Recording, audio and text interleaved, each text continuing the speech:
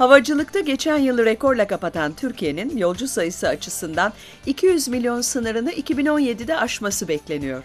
2016'da 192,5 milyon olması öngörülen yolcu sayısının 2017'de ise 200 milyonu aşarak 204,3 milyon olacağı tahmin ediliyor. 2017'de uçak trafiğinin de 2014'e göre %21 artışla 2 milyonu aşması bekleniyor. ABD'de ilk kez yasal olarak drone taşımacılığı yapıldı. NASA ve Virginia Tech Üniversitesi'nin başını çektiği proje kapsamında kırsal alanlara ilaç iletmenin zorluklarına dikkat çekildi. Let's Fly Wisely adı verilen bir proje kapsamında gerçekleştirilen uçuşta kırsal alandaki bir kliniğe ilaç gönderildi. Drone, Oakwood kasabasındaki bir eczaneden aldığı ilaçları Lansing Pine havaalanında bekleyen klinik çalışanlarına iletti. Drone, her biri 3 dakika süren gidip gelişlerle toplam 24 paket ilaç taşıdı.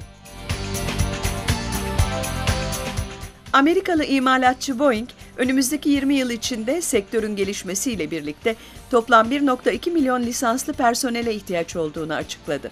Havayolu şirketlerine 2034'e kadar toplam 38 bin yeni yolcu uçağının teslim edileceğini bildiren Boeing, bu büyümeyle birlikte 558 bin yeni pilot ve 609 bin teknisyene ihtiyaç duyulduğunu belirtti.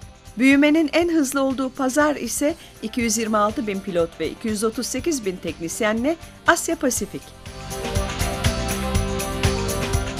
Emirates 15 Ağustos 2015 tarihinden itibaren Erbil uçuşlarını yeniden başlatıyor.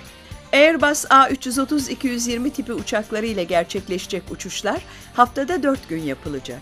2011 yılından bu yana Irak'a uçuş hizmeti veren ve halihazırda Basra'ya uçan Emirates, yolcu operasyonlarının yanı sıra A330-200 uçağı ile Dubai ve Erbil arasındaki uçuşlarda 17 ton kargo kapasitesi de sunuyor.